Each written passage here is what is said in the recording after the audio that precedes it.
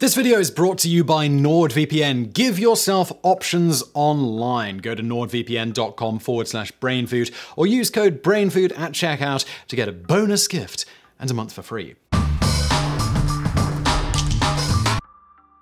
On February the 22nd, 1942, a strike force of British, Australian, American, and Dutch ships clashed with an Imperial Japanese Navy cruiser squadron off the coast of Sumatra. The engagement, known as the Battle of the Java Sea, was a decisive victory for the Japanese, resulting in the loss of 2,300 Allied sailors and 5 ships, including the light cruiser HMS Exeter. 65 years after the battle, a team of exploration divers rediscovered the wreck sitting in 200 feet of water, 90 miles northwest of Boween Island. But when another team surveyed the wreck site 10 years later, they made a shocking discovery. The wreck had completely vanished, leaving only a 500-foot-long depression in the seabed. The disappearance was not the work of supernatural forces, but of Indonesian illegal salvagers who, armed with nothing more than small boats and air compressors, had managed to strip away the nearly 10,000-ton hull in less than a decade. While warships contain huge quantities of bronze, brass, copper, and other non-ferrous metals that can fetch high prices on the scrap market, the complete disappearance of Exeter's entire hull was baffling, leading some to speculate that it had been harvested for the little-known but highly lucrative market for low background steel. But was it really? And how did this bizarre demand for battleship steel come to be? To begin with, low background metals, metals which emit no ionizing radiation. The term generally refers to metal produced prior to July 16, 1945. On that day at 5:29 a.m., the world's first atomic bomb, codenamed Trinity, was detonated near Alamogordo in the New Mexico desert. This event changed the world forever, not only military and politically, but chemically, releasing into the atmosphere dozens of radioactive isotopes that had never existed before in nature, such as plutonium-239, strontium-90, cesium-137, and technetium-99. Over the next 35 years, the United States, Soviet Union, Great Britain, France, and China would conduct over 1,000 atmospheric nuclear tests, spreading huge quantities of these isotopes over every corner of the globe. And as the standard Bessemer process for making steel involves blowing atmospheric air through molten iron, these isotopes also found their way into nearly every piece of steel produced after 1945. For most applications, this contamination is not a problem, as the radiation emitted by regular steel is far below regular background levels. But for certain pieces of highly sensitive scientific equipment, even this low-level radiation can generate unacceptable interference. One example of such equipment are whole-body counting rooms, devices used in hospitals and nuclear power plants to measure the amount of radioactive material a person's body has absorbed. To prevent background radiation from interfering with measurements, such rooms must be encased in thick metal shielding, but because of the aforementioned radioisotope contamination, only steel produced prior to 1945 can be used. From the 1950s through the 1980s, when most of these rooms were constructed, the cheapest and most readily available source of low background steel was from decommissioned warships built prior to 1945. For example, hull plates from USS Indiana, commissioned in 1942 and scrapped in 1962, were used to build steel rooms for whole-body counters at the Illinois VA Hospital and the Utah Medical Center.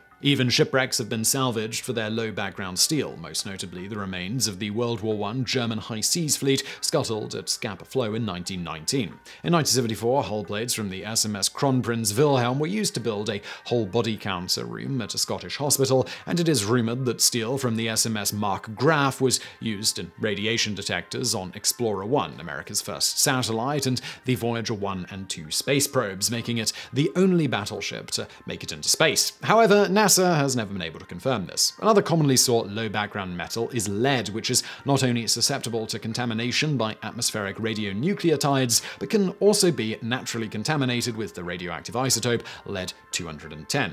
In the 1980s, electronics manufacturers discovered that stray radioactive emissions from regular lead were affecting the manufacture of microchips. In order to obtain sufficiently low background lead, the manufacturers proceeded to dismantle 400-year-old medieval stained glass windows and swap out the old lead for new. More recently, in 2010, the Italian National Institute of Nuclear Physics in Rome needed shielding for its cryogenic underground observatory for rare events, or CORE, an experiment for detecting ghostly subatomic particles called neutrinos. Wanting only the most inert shielding, the institute obtains permission from the National Archaeological Museum in Cagliari to melt down 270 lead ingots from an ancient Roman shipwreck that sank off the coast of Sardinia almost 2,000 years ago.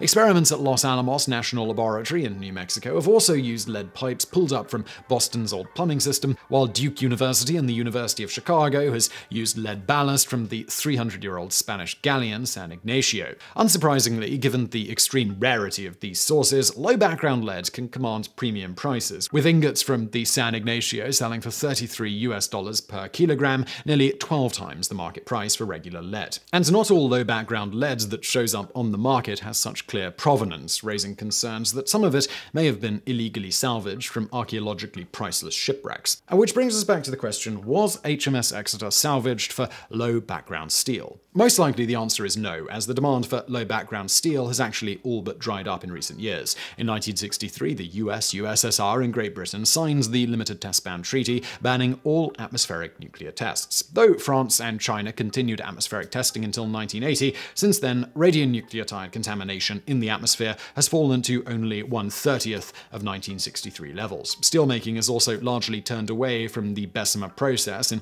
favor of the basic oxygen process, which uses uncontaminated pure oxygen instead of atmospheric air.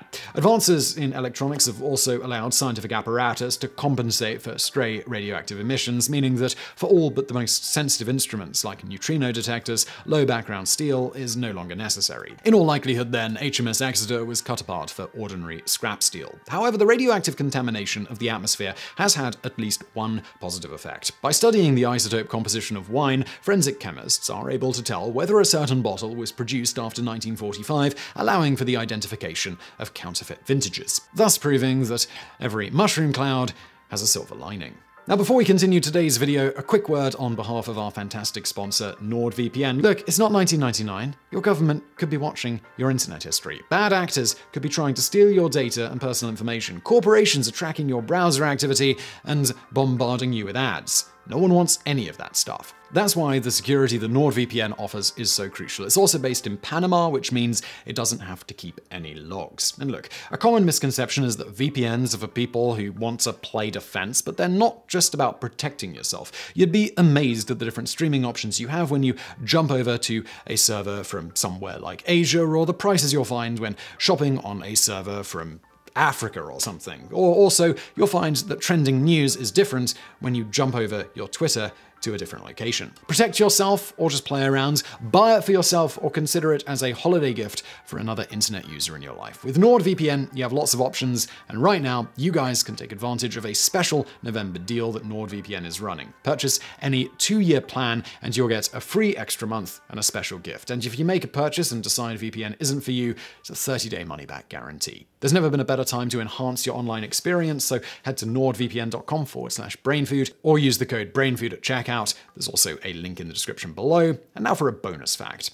Speaking of battleships and steel, it turns out the Slinky, yes, the once popular toy, graced the world with its presence thanks to battleships. How? In 1943, Richard James, a marine engineer in a Philadelphia shipyard, was working at his desk developing a special meter designed to monitor the horsepower output on naval battleships. This meter required the use of special springs in order to stabilize the instrument in rough seas. At a certain point, James accidentally knocked a length of one of the springs he was working with off his desk. To his amazement, the spring fell from his position on the desk and then walked from that point to a stack of books and eventually onto the floor where it coiled back up. Richard rushed home and told his wife about what happened and said, "I think if I got the right property of steel and the right tension, I could make it walk." He went on to tell her he thought he could make a child's toy out of it. After some time, Richard made a few prototypes, which he let children in his neighborhood play with in order to gauge the response, which ended up being overwhelmingly positive. His wife, Betty, then searched for a name for this new toy.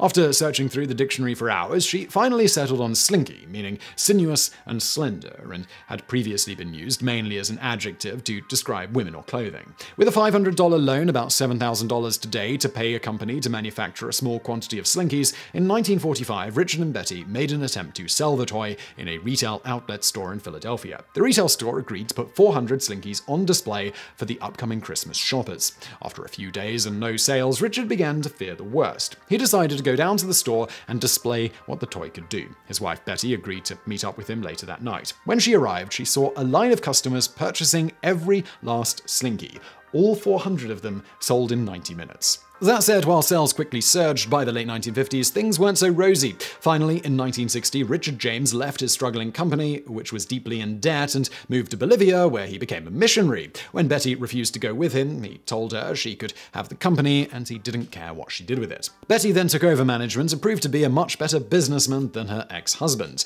The company expanded greatly under her leadership, and to date has sold over 300 million Slinkies. For her contributions making the Slinky one of the best-selling toys in the world, Betty James was inducted into the Toy Industry Hall of Fame in 2001. She died in 2008 at the age of 90. Her ex-husband Richard James died just 14 years after moving to Bolivia in 1974. So I really hope you found that video interesting. If you did, please do hit that thumbs up button below. Don't forget to subscribe, and thank you for watching.